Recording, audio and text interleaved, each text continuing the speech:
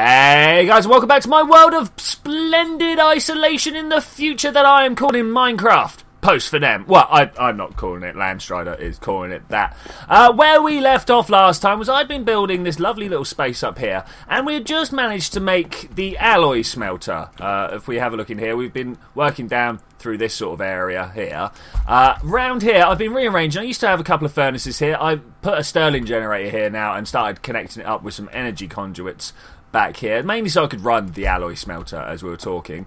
But I thought this would be a brilliant place to start doing some of this line here, like this alternative power. I think this is something that we could definitely get our teeth into here whilst, as I say, we're rearranging the little tech area that we have back there. So, the Innovation Dynamo. Innovation Dynamo. I've not even looked at this yet. I was just having a look around and seeing what I think would be the best thing to get going with, and I think this is the best thing to get going with. Let's just try Dynamo. There we go. Right, steam, magnetic, compression, reactant, aeration. Okay, what have we got here? We need to make some electrum, which I think we should be able to. Electrum gears. Oh wow, redstone transmission coil. Okay, I'm going to start with this transmission coil. We need silver, which I should have. No, tin, many tins. And this is why we need the energy. Okay, I'm going to have to move this Stirling generator back.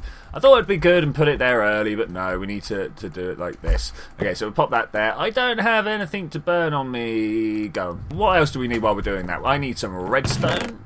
And that makes our transmission coil, yep, okay. We then need to make a whole load of electrum, which thankfully is just... Oh, look, we can make it straight out of the synthesis machine here. Okay, we'll do that way. I was going to use our alloy smelter back here to make it, but it turns out we can do it straight from here. This should then just chuck us out a whole load of electrum. The power is still an issue. Okay, that's all the electrum I think we need, so we're going to need to make two of these things, the electrum gear, then I believe it's that one there, these two, one here, this like this, and I can't remember what goes on the underside. A bit of redstone, of course it is, which I didn't actually get out of my box. Da-na-na-na. Okay, brilliant. That gives us this reward here, which actually gives us some energy conduit, which is something that I wanted to have back here. You can see we only got the 4 bits from the last quest that gave us this stuff. I can't remember even which reward gave us that. It was the binder composite, I think. What are we going to choose? I'm going to go for more of these energy conduits because that was actually pretty difficult to get a hold of. It's a shame that it didn't actually let us have any of the ender conduits, the item stuff. This one, this is the one I'm working on really. Okay, so now that you have some basic power, you may want to increase its efficiency so you don't have to fuel it quite as often. Yeah, that would possibly be a thing that I want to do here. The thing that I'm thinking about is, do I actually want this here like this? I don't know, it looks a little bit naff, doesn't it? Can I break it with that? That seems to take forever. Am I going to break? Ooh. That was scary. That was scary. I thought I was going to break it to never get it back. If I do this instead, yeah, that actually looks like a bit of freeform sculpture there. Okay, brilliant. And then we're going to put this one over here. I'd like to put an energy cell here. Actually, no, that's not what I'd like to put there. I would like to put a furnace there. Not an alloy smelter, but an actual redstone-powered furnace. That unfortunately is not actually part of our quest line here. I don't think. Let me just double check. No, there is nowhere here that wants us just to make a redstone furnace. But it is something that we can make, you know, for fun, in our own time. Let's have a look and see what else we can actually get on with doing. I wanted to make these, didn't I? Of course, double layer capacitors. Let's see what we got here. So I need to make a couple of industrial ones which take this stuff. Oh, wow. Should have put this into my book. Well, that was useful. Okay, let's try and figure out what we can put in here. That's probably going to be the hardest bit, is the lazurite. Let's see if in fact my book can make lazurite. Oh no, it doesn't look like I can make lazurite here. Okay, so we're going to do this piecemeal, I suppose. We're going to figure out how to make the lazurite and then work back from there. Okay, this shouldn't be too difficult. Saying that, it is full of stuff. Quick spot of pumpkin farming. Alright, let's see how this powers. I presume it's going to be a bit of coal? No. Innovation. What does this use? Control status ignored. Okay. Augmentation. It comes with a bit of augmentation already. It's not producing any RF. Extracts redstone flux directly from natural sources or objects stored within it. Generation. Okay, so let's try putting some redstone in there. Okay, this is good. I think. I'm not sure exactly what it's doing. Is it pumping up this stuff? There is power going in here, and there is power going in here. Actually, quite a lot of power going in there. So, I have queued up this recipe. Oh, look, we've got some stuff that polymethylmethacrylate. Yeah, we got some of this stuff anyway in here already. So, I've been queuing this up. 10 of them might be a good idea. Okay, so first things first, put it in the chemist journal so that we know how to make it for later, because I had to queue all this up by hand. Always awkward. Okay, the next thing on lazurite, sulfate irons. Oh, we made a lot of those, but that should do fine. And once again, straight to the chemist journal with it, though I think maybe sulfate irons we could have made off the top of our head. SO4, easy enough. And the next thing should actually be putting this all together. So let's have a look. We want to take this out. We want to... Oh, I've not actually got it in here laid up as it is, have we? It's getting hot here as well. Woo! It is Na-nepylene sulfate. Okay, so I don't have any sodium. Oh, we're actually running out of sodium. Okay, we'll have to do something about that. I want to put one of them back just so I know where they belong. Alright, lazurite. Bam! We can make 7. It's not really what I was hoping for. I was trying to go for a stack maybe of lazurite. That would have been great, but it's what we're stuck with, so we're going to have to deal with it. I am overheating, so I'm going to go do the thing that I normally do when I'm overheating. Is come down here and have a quick dip in the pond. I mean, why wouldn't I? Hello, what's this over here? Hey. No, I can't get some oxygen there. That's a shame. Would have been nice to be able to get some oxygen and keep cool at the same time. Checking my temperature on the bottom left. 38 degrees. Wow. 36 is body temperature for those of you using the Fahrenheit scale. I don't know what's wrong with you people. Why would you want Fahrenheit? Whilst we're on this kind of subject, almost every time when people go, oh, you know, it's for the human body temperature because the degrees are smaller so you get more accuracy. I'm like, have you ever heard of a decimal point, people? 0.1 of a Celsius is smaller than a Fahrenheit, you know? Anyway, there we go. There's my little rant over. You know what, I'm going to break this torch here just so I can walk around with it in my inventory rather than having to deal with it. Though I have a feeling it's actually this thing making me hot. Though, wow, look at the power that is pumping out of here just for next to no redstone, actually. In fact, I'm not sure. How much does this give us? Can we see? 80 per tick? That's nice. That's nice. Doesn't tell me how long they last for. Right, anyway, what were we doing? We were doing lazurite, and we needed to make the lazurite. I believe we have indeed made the lazurite. Okay, the next thing we wanted to make was these. These are the bits we're going to work on now. So if I put this here, let's see what we're missing to make this happen. We need some copper. We need some aluminium and silicon. No, we just need the aluminium. Surely a stack will keep us happy, right? 2 stacks of copper and a stack of cellulose. That should now give us everything we need. For one, we need to make more of this stuff, which is unfortunate because I'm not sure exactly how to go about making it. Ta-da! There's lots of these. How do I make lots of these? So there's the methyl. Need a load of those. Which I believe we're running out of hydrogen. Hilarious. Most abundant element in the universe, and we are running out. I mean, I know there's lots around, and we can do stuff about that.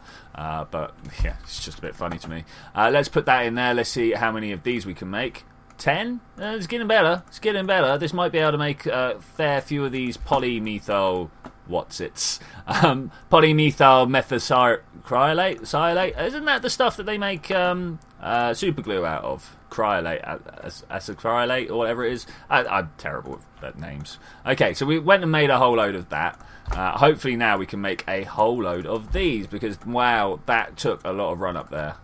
A lot of work just for 2. Alright, I'm going to take a few seconds out to make a whole load of these off of camera, because you don't want to watch these jump cuts all over again. Whilst I'm tidying up, I would just like to say that we have 2 new elements to welcome to the periodic table. I was breaking down a little bit of andesite, and we got gallium arsenide, which I then broke down into gallium and arsenic. Woo! Okay, so we are filling up quite well here.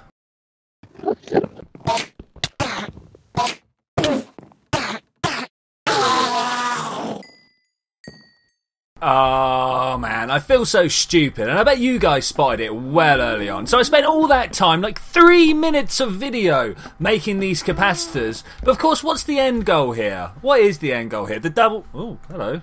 It's not in here. What's going on there? The double layer capacitor is our end goal here. And it's not these that we need, it's these things. And what's in the box? We've got loads. I was just like, I feel so stupid, and I know you guys would have spotted it well early on. Okay, so we need some coal powder, charcoal powder as well. And now, I do believe we're going to get to use the alloy furnace for the first time. Yeah, pulverised coal powder.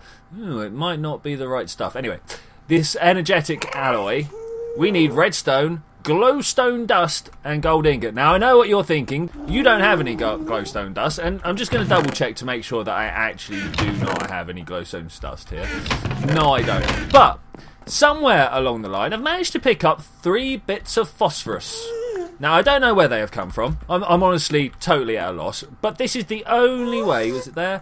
The only way you can actually get glowstone as far as I can tell. Obviously we could go for a trip to the nether. That might be on the cards at some point. That might very well be on the cards at some point. But at the moment, we're just going to do this. Now, I also wanted 2 bits of redstone, which I think are handily concealed here. And then we got the gold itself. Okay, brilliant. So let's come around here and use our alloy furnace for the first time. Now, we want to make sure we don't get this wrong. So I'm going to put 2 of these here, 2 of these here, and 2 of these here. Always active. Ooh, it's going.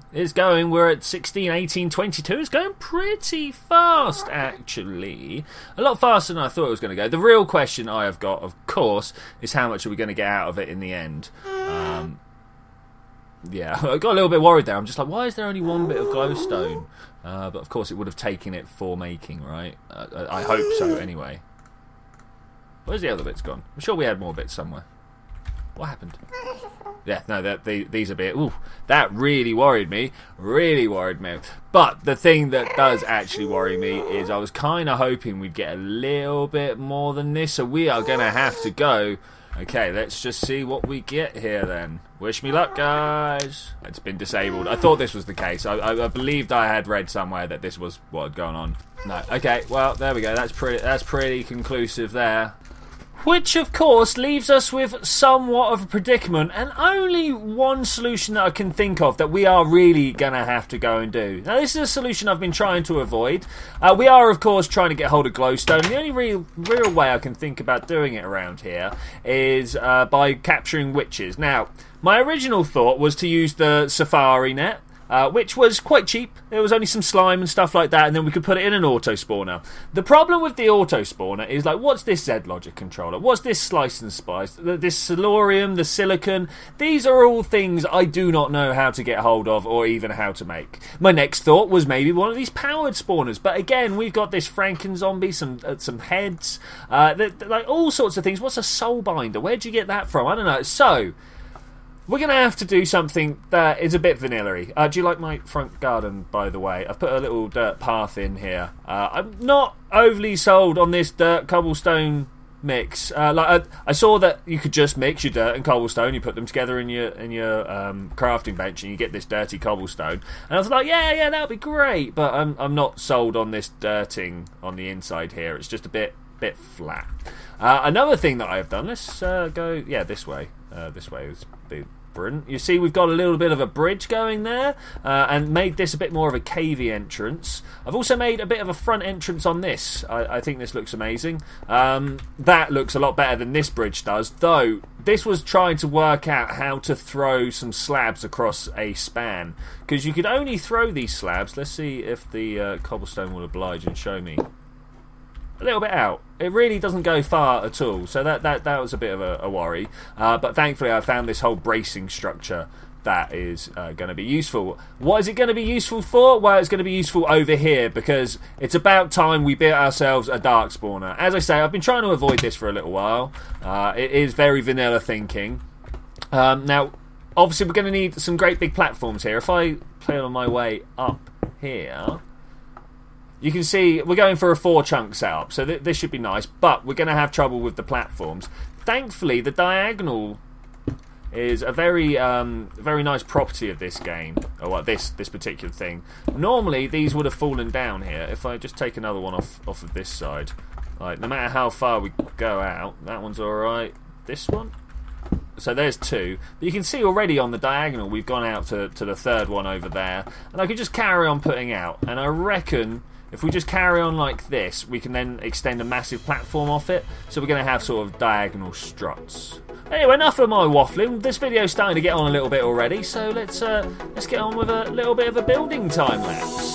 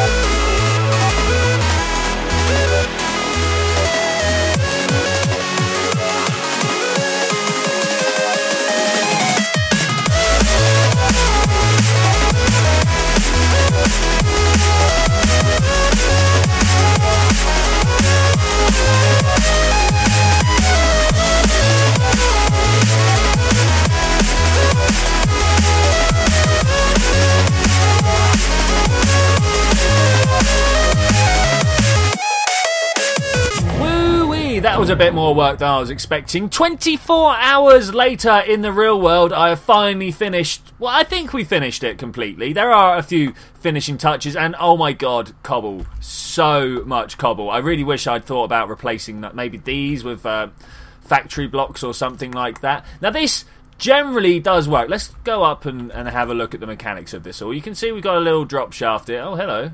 How you doing there, Mr. Creeper? He has spawned somewhere that I did not want him to spawn. I'm sure we can deal with that, though. Let's go and have a look. Up top, we have a simple redstone timer. Now, this is not like a normal redstone timer. It's not like, what's the word I'm looking for? Repeaters and torches and things like that. Oh, look, they're all trying to follow me underneath.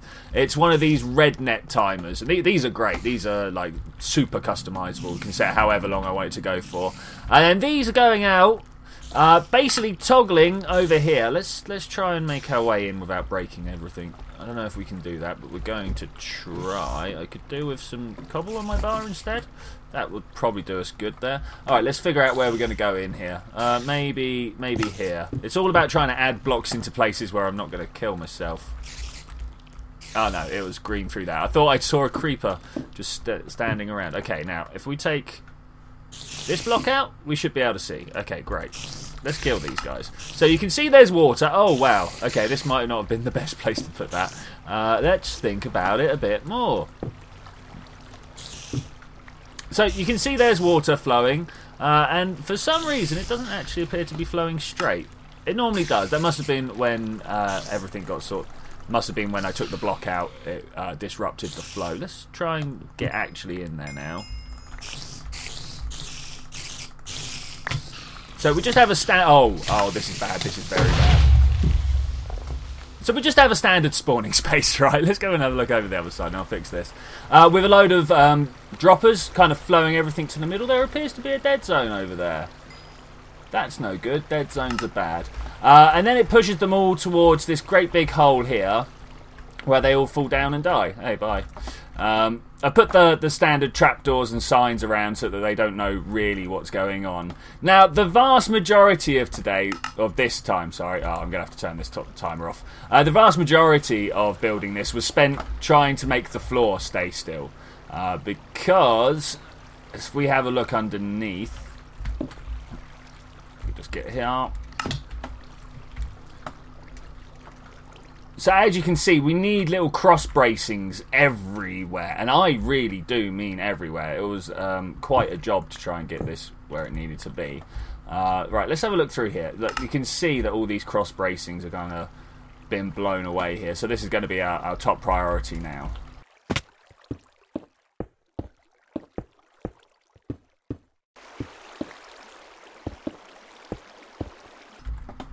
So yeah, that's how that works. We do, of course, have a few other issues with this spawner. Because it is a dark spawner, let's try and get down this way. Because it's a dark spawner, we have a few problems with, I don't know, say the caves underneath us. This is quite a large and expansive cave system that I didn't really realise was down here when we started making all the stuff around here. So at some point we're going to have to go caving. That is, no big thing as long as I don't kill myself through full damage. The reason it is no big thing is if we come over towards our project chest here, we've got all these torches ready to go caving with, which should be great fun. Now, a little problem that I did have here, I would like to put this here so that they cannot get out and get me.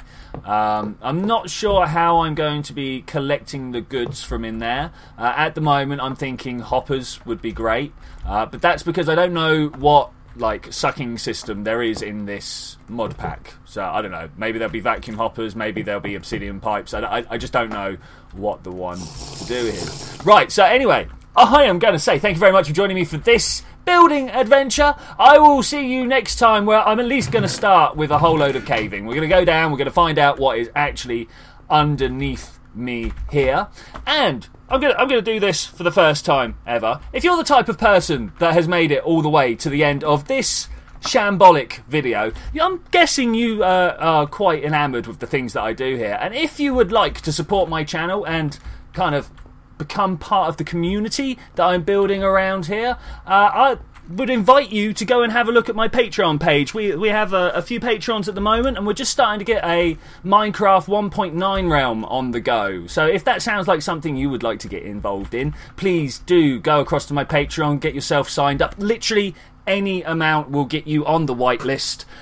You will be whitelisted at the end of the month when the first payment goes through. But anyway, thank you very much for joining me for this adventure. I will see you next time when we're going to do some caving. Bye!